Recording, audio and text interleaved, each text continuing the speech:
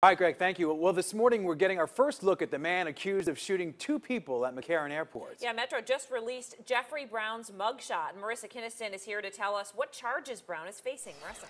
Police say they were finally able to catch up with this man in North Las Vegas about 3 hours after that shooting happened. Brown now sits behind bars, charged with attempted murder, discharging a firearm in a prohibited area, and assault with a deadly weapon. This after police say he shot 2 people last night in the parking garage of McCarran Airport. Police say the 2 victims had just landed and were walking to their car in the garage.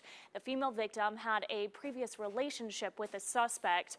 Both those victims were taken to the hospital. They are said to be in stable condition today. Marissa Kinniston, 13 Action News.